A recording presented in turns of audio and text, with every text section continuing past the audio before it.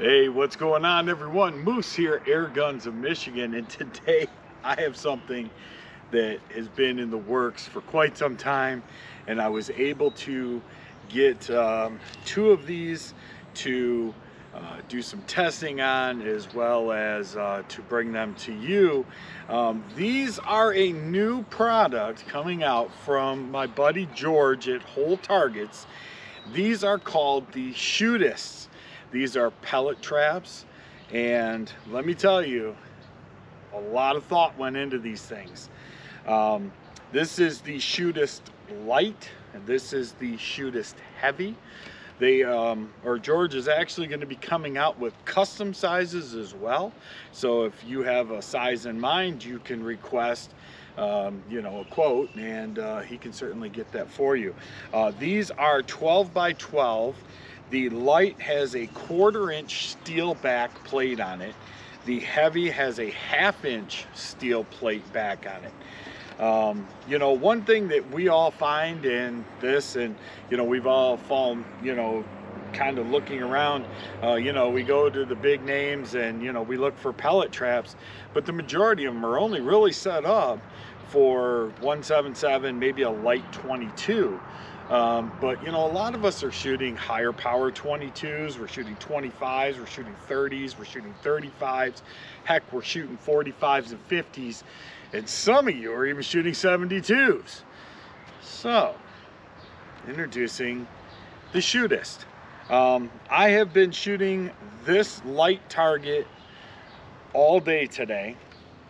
I have put probably, I've been through a tin of 25 3.9 pellets out of my FX Maverick.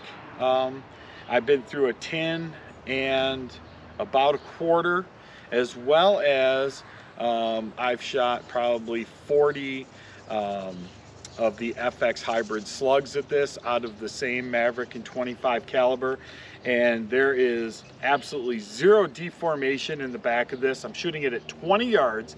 I wanted to keep it as close as I possibly could. I did shoot some H&N Hornets at it. I am going to say this now: do not shoot H&N Hornets at this target, not without putting some kind of duck seal or clay inside. The metal tips do ricochet out, and there's proof of it right there. I had one go in and it pounced right back out. So looking at the inside of this, and I'll bring the camera closer in a second here, you'll be able to see my lead pile and where I've been shooting. Let me go ahead and bring the camera over. Sorry, it's gonna get a little funky for a second there, but you can see all my impacts, and I mean that's buttery smooth. It's just a layer of pellets. I did shoot at all the other targets, but I wanted to keep going for the same spot. You can see a bunch of my lead dust down in there from my pellets, but just drilling at that same hole, there's probably at least 350 shots right to that same spot.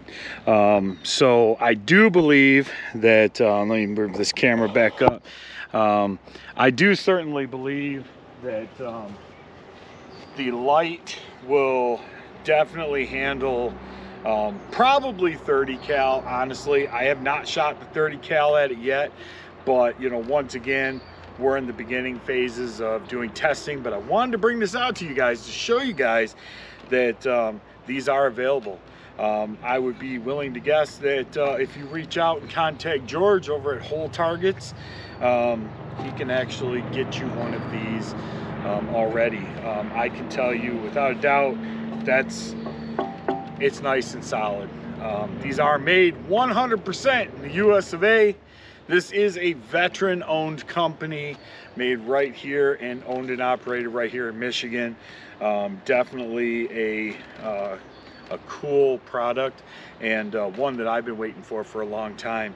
I am actually going to have one made at 24 by 24 inch because I want to be able to set it up outside full time here at my range, so that I have a 2 foot by 2 foot target that is always available to me to shoot. So mine will be living its life outside. I actually talked to George. George painted this one.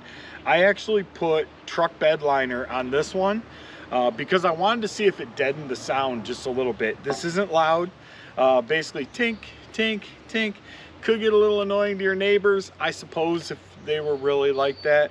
One thing that I've thought about doing with this is putting some Dynamat on the outside of it. Just line the outside with Dynamat and deaden that sound. But overall, amazing products. You know, so far so good. These things are holding up extremely well. I have no deformation anywhere on this target, and like I said, that's after 500 or so rounds just repetitively shooting, just non-stop.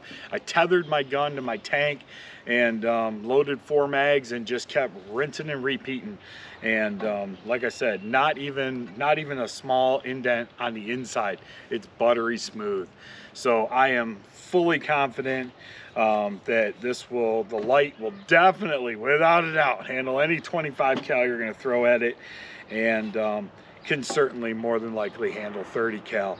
We're going to be doing that testing later on today, and I'm going to continue to bring you guys updates so you guys are going to be able to see along the way. But till next time, I'm Moose. This is Airguns of Michigan. These are the Shootist from Whole Targets. So take care. God bless. Be good.